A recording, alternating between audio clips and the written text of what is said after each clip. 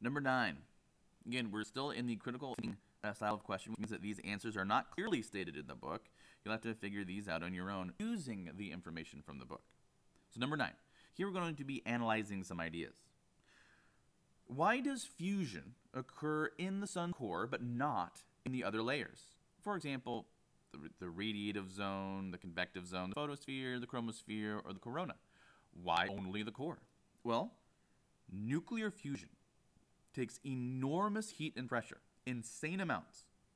So, the core of the sun is the only layer that has the necessary conditions for fusion.